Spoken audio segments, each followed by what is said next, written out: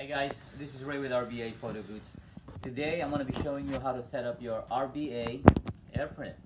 So when you get your AirPrint, it'll have a little sticker right here, and you'll notice that SSID is RBA 845. You got to remember to put in your password, okay? Now, when you get this, it'll come with a cord like this. This is the power adapter. So you plug it into the power adapter. Oh, make sure that the SD card is there, okay? Later on, we will have some upgrades and we'll need to take that with us. Send it back to us and we'll do the upgrade. But for now, this is as updated as we could get. So I'm gonna plug it in.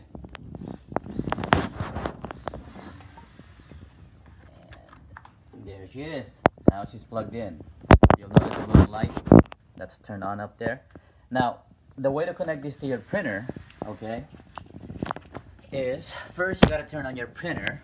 Okay, now it's on.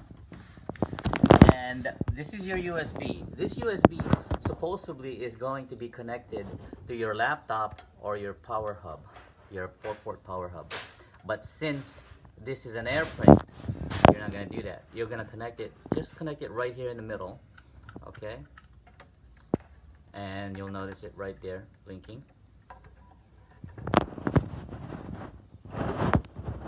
Now, if you want to connect a Wi-Fi hardwire, you could do that as well on this one. Now, we're going to go to my iPad right here, and I'm going to show you guys how to connect it to the iPad. So the first thing you got to do is you go to your settings.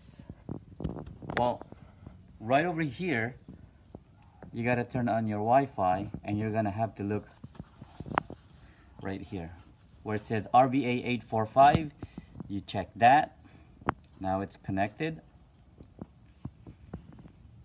Now your printer, your AirPrint is connected to your iPad.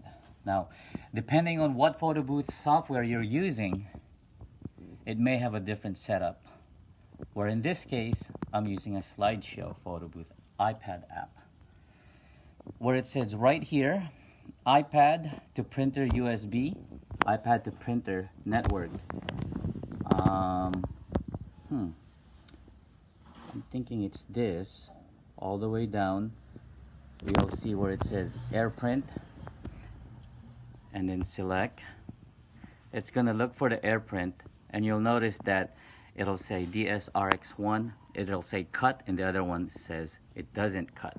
So depending on what type of paper you're gonna be using, like for instance with me, my template it's not a photo strip, so I'll just choose that. Now that I've chosen that, I'm gonna go ahead and take a sample.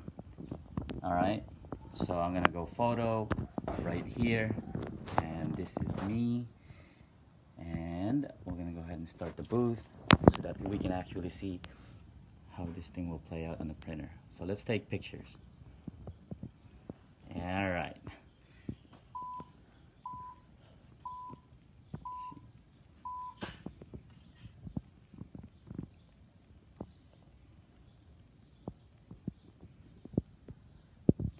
It'll say here, we detected one face. Yeah. How many copies would you like to print? I'll just print one. And now it's gonna go ahead and print it.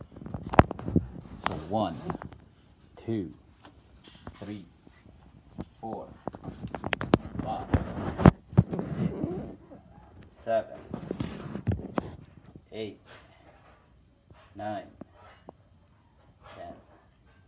Man, this thing's taking forever. It's like 11 seconds.